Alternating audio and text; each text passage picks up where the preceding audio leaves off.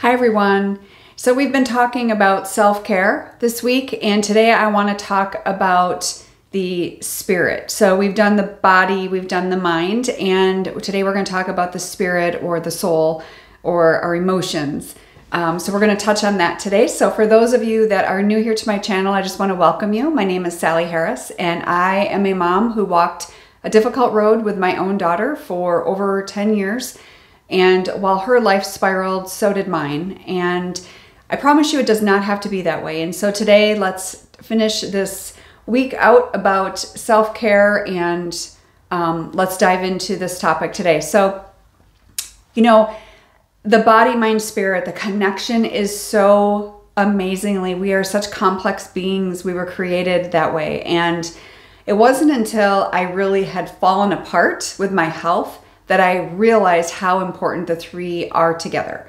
It wasn't until I had the health issues, right, and emotional issues and depression and anxiety, and was, I still had my faith, but yet I felt like I was falling apart. And so I wasn't utilizing the three together the way they should be. And so today, I just want to mention that. And so we've got our physical, we've got our body, right? That's obvious. But the spirit or the soul, some people will say it's your intellect, your emotions, your will, and your conscience. Our mind, our will, and emotions are connected through our endocrine system, our nervous system, and our immune system, which is why all of the, when we start having the thought issues that we've talked about, the will, the emotions, all the things that are happening, it affects us physically through those systems in our body. Many people will talk about that with obviously the immune system, especially where when you're stressed out, you end up catching an illness. Maybe you catch the flu or a cold or something. It's because your immune system goes down, right? Because you are stressed out. One thing that I did, I love, it's called the 3 C's. I've heard it many times, and it's communion, compassion, and connection. So communion, compassion, and connection. And those are the 3 things that we're meant to have, right? You're not meant to do this life alone. Whether you're in good times or bad, you're still not meant to do life alone. We're meant to be in community.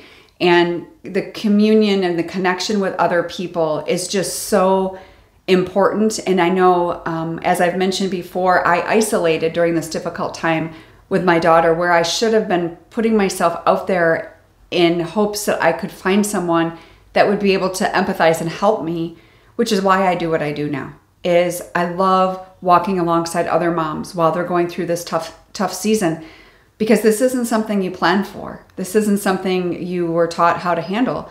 None of us were, right? So the body, mind, spirit connection is just so powerful. And I just encourage you, regardless of your faith, for me, I'm a Christian, and that faith has gotten me to where I am today, and it has grown and just in abundance over the past several years. Like I mentioned, we're complex beings, and so your body, your mind, your will, your emotions, all of those things together, they're going to affect one another. And I firmly believe that it all starts with our thoughts. And we've talked about that a couple days ago. But taking control over your thoughts so it doesn't affect your body, so it doesn't affect every other aspect of your life. So I hope that helps someone today. For those of you that I've never talked with before, if you are at a point in this journey that you are sure that you are ready for some help, you are ready to make the necessary changes in your own life to better yourself, in hopes to better your relationship with your child long-term, then I would encourage you to reach out on the discovery call. The link you can find below. Excuse me. So if that is you, I would love to chat with you. It's a 30-minute consultation. It's not a coaching call. It's an opportunity for us to get to know each other a little bit better, and I can make recommendations on how I feel I could help you or not. But you and I would have that opportunity to talk. So I hope you have a great rest of your day, and I'll see you soon.